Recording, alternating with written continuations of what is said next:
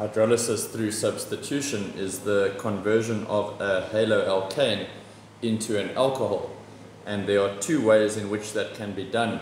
The first is with sodium hydroxide or potassium hydroxide. The specific conditions required for this type of reaction are firstly that the haloalkane must be dissolved in ethanol.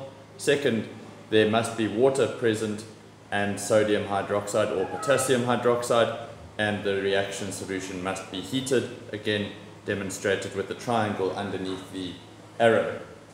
So in this example here we have 1-fluoroethane that reacts with sodium hydroxide, and in the correct conditions, these three conditions here, what we would find is that the fluorine atom is substituted with the hydroxide, the hydroxyl group of atoms, to form ethane 1-ol, which is our alcohol, and then the remaining sodium fluoride.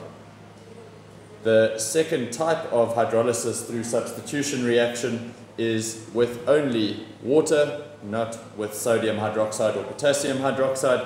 The specific conditions for this type of reaction are firstly that the haloalkane must be dissolved in ethanol, same as the previous reaction, and that there must be water present in excess. So in this example we have 2-chloropropane that reacts with water, and when these conditions are met, we find that the chlorine atom is replaced or substituted by the hydroxyl group from the water molecule, which forms the alcohol propan 2-ol and then leaves us with HCl.